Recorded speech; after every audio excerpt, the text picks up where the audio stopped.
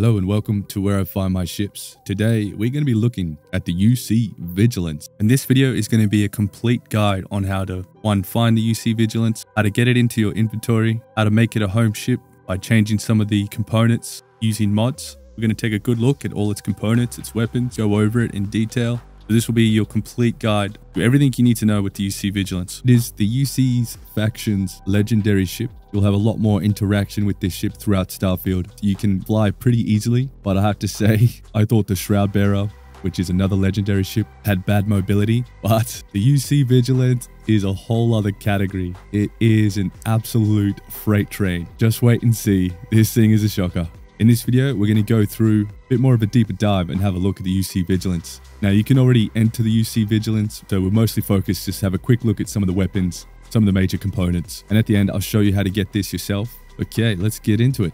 First off, where to find the UC Vigilance? Well, if you haven't done any of the Crimson Fleet or System Defense quest lines, you're going to find it in the Sol system, the fourth planet from the sun. Mars will have a moon called Phobos. This is where you'll find the Vigilance. Hard to miss, but honestly, I didn't actually notice it was there for quite some time, so there you go. Now, if you have gone into a bit of the quest into the Crimson Fleet or System Defense, you'll be able to find it in the Arani system, which is to the right slightly down from Alpha Centauri. And you want to check the orbit of the planet Arani 2.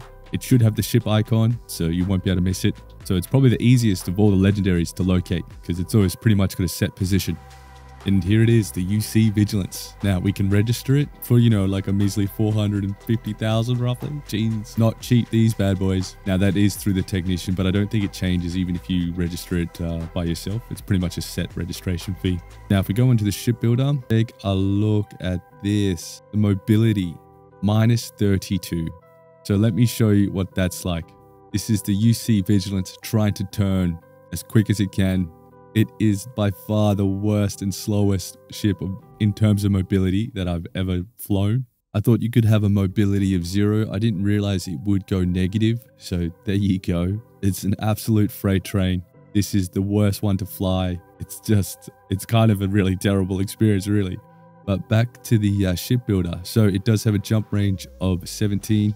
Not the greatest. It means you can't really get into the far distant systems, so it seems to be a common trait between the Class M's. It has a max crew of 8, which is surprising considering how big it is, and a hull of 5,282, so pretty insane hulls there, and the mass is quite staggering as well. Now, so same as the other legendary ship, there's a bunch of errors. I am going to spend some time going through this and trying to figure out how to bypass this so we can actually muck around with this a lot more, which will be a lot of fun. Now, taking a look at some of the components, we've already taken a look at the 8780 mag target reactor. It is a Class M, of course, power generation of 64, Starship design rank 4, funnily enough. Now, the sad, disappointing thing is that the engines don't actually have any thrust, apparently. There's no actual, at least from the front end, we can't see any of the thrust or maneuvering thrust details. The engines, however, look pretty cool. This is no Shroud Bearer, which had a really cool, interesting look to it. This is much more of a streamlined. And I guess when you think about it being so slow and turning so slow, maybe that's a bit more realistic. But yeah, unfortunately, we don't have much information on these engines. So I'm sure down the track, we'll be able to have a look at those a lot closer. So otherwise, all these other components are all Class M. They are empty, so you can't actually... There's nothing inside them. We've got the fuel here on the top, nothing really on the bottom. Obviously, no landing gear, no means to actually enter the ship itself. So do note, so I'm pretty sure, I thought this cockpit we could access, but this is apparently only unique to these legendary ships. So if you really wanted to, you could delete all these other bits and build your own ship using this rare cockpit. But again, if you have mods, you'll probably be able to get this, no worries. So the UC Vigilance looks like it may be the longest out of all the legendary ships. I'll have to confirm that down the track, but that's what it appears to be. Now, if we have a quick look at the weapons of the Reza 10 petahertz phase laser turrets, these are supreme auto-firing turrets. This is one of the best. So the UC Vigilance is equipped with 3 of the Reza 10 attached, 1 facing forward and then 2 facing out. The Reza 10 is a Class B, has a power requirement of 4. So typically you would only be able to put 3 of these on your vessels with not a bad rate of fire of 5 and a value of 35,000 a pop with an unlock of 60. Range is a little bit average at 1,000. Next, we'll take a look at the ballistic weapon. So it's a pretty average ballistic weapon. The Haku FE RF Rapid Railgun Turret. Another auto-firing turret, which is a Class B, requires a power of 3 with a rate of fire of 5 and a reasonable value of 20,000 and a level unlock of 25. UC Vigilance has 4 of these attached, so it's got 2 on each side, just pointing out, which would do a combined hull damage of 360 and a combined shield damage of 100. And lastly, the most potent weapon it has attached is the PBO 100 Auto Neutron Turret, another auto-firing particle weapon, which is a Class B with a power requirement of 3, rate of fire of 5, and a value of 16,600 with a level unlock of 25, giving it a combined hull and shield damage of 320. There's 4 attached, so 1 facing forward, 1 facing back, 2 mounted on the side. So those are weapons covered. Nice bit of space here for cargo. But I did forget to mention there is the NG400 Grav drive, so same as the other legendary ships, Class M, giving it a pretty average jump range. Now, what is interesting about the UC Vigilance is one of the few legendary ships that has a shield attached. Got the Inviolate SG M30 shield generator. This is a pretty potent shield. If you could attach this to your Class C, pretty gnarly. Just to give you an idea, the Class C shield with the most health is 1600, which is the Assurance SG 1800 shield generator. However, this Class M shield gives you 4,790 shield health. That's incredible. It also has the regen delay destroy and regen delay damage. That's very reasonable with the regen rate of 2% and a hull of 185. It does only give you a max power of 11, but still with all that shield health, pretty incredible. I will show you now just how to get this, so you can give it a try yourself and have a play around. Okay, so in order to fly the Vigilance, so firstly you want to locate it and make sure to dock with it. This is one of the few that you can dock with. You either want to use no clip command, which is the TCL, or you just want to walk up to the main control room and then enter the UC Vigilance. So this is like the door that would take you to the cockpit, which will introduce a loading screen. So you would get into there. Depending where you're up to in the quest and stuff, this may vary a little bit different, but yeah, basically you just want to find it, make your way to the cockpit. Now for me, I needed to kill everyone on the ship, at least the people in the close vicinity, in order to be able to fly the vessel. So for me, I was aligned with the UC System Defense, so that will break ties, so just something to note. So once you sort of cleared the ship, there are a few characters that won't be able to be killed, but they'll just go down to the floor on all fours. And then once we've sort of clear, we can get into the console. But first we need to make sure we're looking at the pilot seat, because we will get the "you're not authorized to fly." So we want to put our cursor on the pilot seat, open the command, and then click on the seat.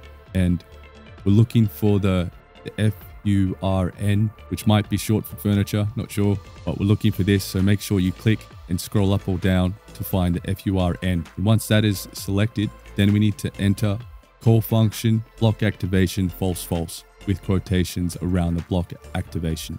So I will put this command in the description so you can copy and paste it in. Once you've done that, that will actually allow you to sit in the chair and you will be able to fly the UC Vigilance.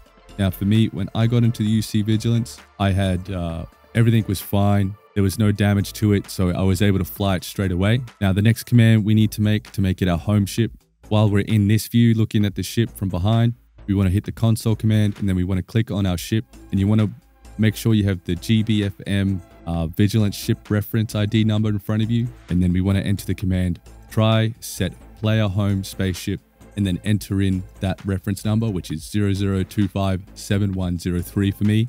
Might be the same for you, not too sure. And then with that entered comes your home ship in a way, but not really. So that's sort of it. That will give you the ship. You'll be in your inventory. Now, if you do find the Vigilance and it's heavily damaged, I suggest using this command while you're in orbit, which is the COC New Atlantis spaceport. That will take you to the technician. You'll be able to heal the ship, and depending on how you go, you may be able to take off from here. You won't see the UC Vigilance at the technician. It'll just be an invisible. Depending how it's worked for you, you may end up in a situation where your previous ship will come and land. Okay, in this next section, we're going to go through the process of actually rebuilding the Vigilance in a way to allow it to be flown as a home ship. This is pretty much the only method right now to be able to do that, but this will definitely help you get started. And now let's get into it. We're going to be using lots of mods to do this, and all the relevant mods that you need will be covered at the end. Now, luckily, the UC Vigilant is much more easy to find and get. Always has a set location. It's involved with the story. If you want to find it and make it your home ship, definitely check out that other video. Okay, let's get started. And here we have the UC Vigilance. It is the longest legendary vessel, I'm pretty sure, and we're going to make it even longer. Absolutely stunning though. It is a behemoth, and look, all these areas. So this has 7 areas. We're going to clear all these one by one. First, we need to rename it to Big Bertha because it is an absolute beast. Now, we're going to deal with the Docker error. The Docker error is very easy to clear. All we need to do is just remove 4 Dockers that are on the UC Vigilance, because we'll have to place our own functioning Docker. Make sure that we can actually use this as our daily vessel. We're just going to go around to each of the sides and go and delete 4 in total. And that gets us down to 3 areas, which sounds awesome and easy. The next part is connecting the Docker to a landing bay. What we're going to do is we're just going to gut under the cockpit, similar to the shroud bearer. Now, we do end up in the end making a few different changes to this. It's just to get some 3x3s, stack them together, attach the landing bay under, and then throw them in. Now, we make this much more accessible if you build certain habs where it's just one vertical ladder straight up to the cockpit, basically. And I'd highly suggest doing that. You're using this more regularly. But yeah, you can go nuts on customizing it. We're gonna need 2 columns of the 3x3s, and then I'm just gonna get a 3x1 and have it kind of like a spine, which will connect our cockpit to the landing bay. And once we've sort of all got it prefabricated and ready to go, we can just select it all. Now you can just double click and drag that into the guts, and that is going to clear none of the areas because I actually was using the wrong type of landing bay. The Shipbed 200 landing bay does not work with this setup, so I had to switch it out for the hoped for landing bay, which works very nicely, and we just chuck that under the bottom. Now the good thing is having this at the front is this is much more accessible anywhere you are, of course, but does help. At least in Atlantis City, it's very nice and accessible. So now we're just down to the last 2 areas. So the Docker for this is going to be an easy one to sort because we're just going to stack it at the top. We'll just add an extra module and sit it at the very top, and that will clear that error quite nicely and easily. Now, the most painful one is this unattached modules. This is extremely frustrating on the UC Vigilance because it's so big. It tends to be a bit more performance heavy. It's a lot slower. So many times you go to click one thing, but you've clicked multiple and you're trying to duplicate it and you're wondering what's going on. But anyway, there's a few different problems you'll come across. So we have to go through, figure out how we're going to get all these modules attached. But before we do that, we're going to change the engines up because these engines on the UC Vigilance have no mobility. In fact, they give you negative mobility. So we'll swap out the engines. I tried to put on a few different ones, but I think the best sort of one to go with is the Quasar engines. But we'll come back to these because I changed the design a little bit. But now we'll throw 3 on. So after that, we need to replace some of these other modules that connect to our 3x3s and our cockpit. So to do that, we just need to remove the ones that sit behind it. The 1 or 2 6x3x3, we just delete those. We just grab those, duplicate them, delete the old ones, put the new ones in. The reason we do this is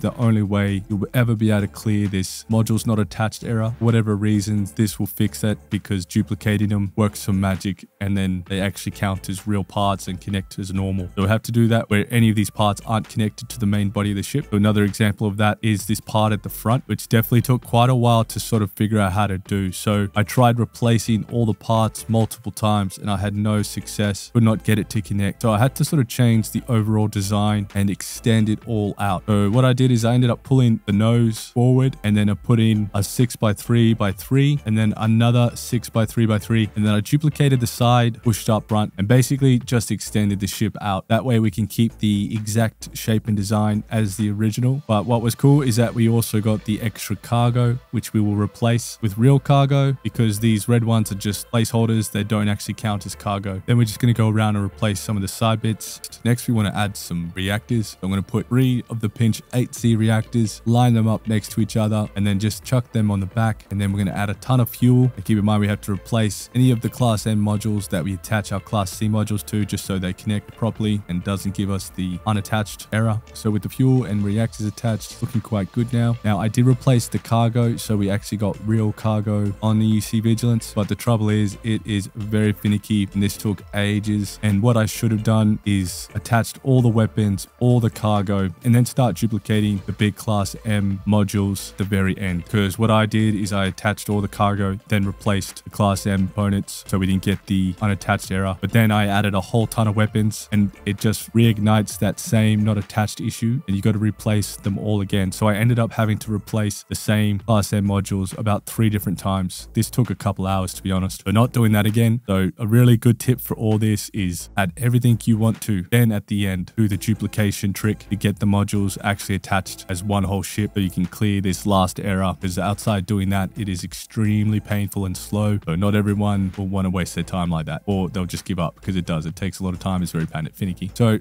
moving on, I did the cargo, and then I wanted to add a ton of weapons. So I was just duplicating the weapons that were on there. I really liked the idea of having just a row of weapons on each side. So I went and did that, and then had to muck around for ages just getting all the class M modules duplicated. And then finally, after hours, you've cleared the error. So I just cleared the error, and then I went and saved my game, and then I just jumped back in because I just wanted to make a few more changes. So I wanted to change the engines, change a few other things. So after I saved the game, I went into the upgrade tab, and strangely enough, I could hook up the Nova Colony launch boosters, which you should not be able to attach to this. So the game allowed me to do it. So we had to try this out, and let's have a look what it looks like. It becomes just this abomination. It is absolutely humongous, and you can fly it, these engines, even though they overlap and you'd get the error when you go into the shipbuilder. You can still jump in, fly it around, and I'll just give you a little insight to what it looks like. It kind of looks really cool, to be honest, but I noticed it didn't help with mobility at all, and we'll come back to that. But I'd always wanted to see those Nova engines in action, so that was cool to be able to actually test that out and see what it looked like. So I had a bit of fun with that, and then wanted to change it so I could get more mobility. So I went back to the technician and just modified the back by duplicating some of the 6x3x3s and the tails and expanded it out. And then with that, we could have 5 of the Quasar engines. Looks kind of cool to me. Might not be for everyone, but with all the weapons and the engines now fully complete, we've cleared all the errors, and it's happy days. Now we can just muck around, get some really nice cool footage. The one thing I forgot to mention is you need to add landing gear for the vessel to sit on top of the ground. If you don't add landing gear, it will just clip into the ground and you can't access it normally. But if you add landing gear, it's all good. You can enter the ship just as normal. You only need to really add 1 because the mods overwrite how many you need, but I've just added a few for the purpose of this video. And with all that done, there you have it. You've got the UC Vista as your daily with some mad modification. Okay, so we'll quickly go through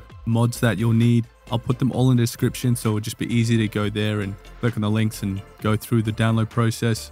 Now, I highly suggest using Mod Organizer 2. If you're using Vortex, bite the bullet, jump over to Mod Organizer 2.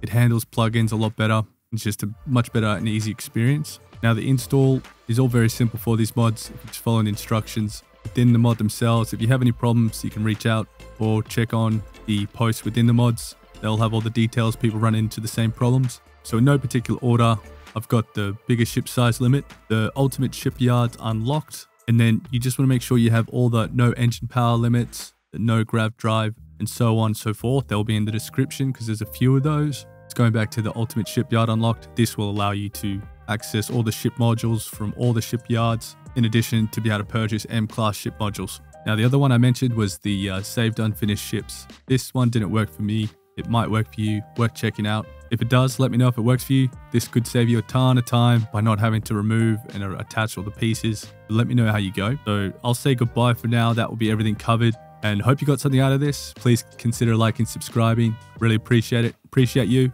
Peace out till next time.